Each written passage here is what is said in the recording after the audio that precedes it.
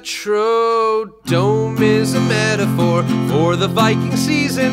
The Packers traded Favre and they did it for a reason. He showed the world his junk, then he got hit in the balls. But he's still better than Jackson Bum. Shoulder, broken foot, concussion, osteoporosis, lack of decision-making, smug arrogance, old age, and all.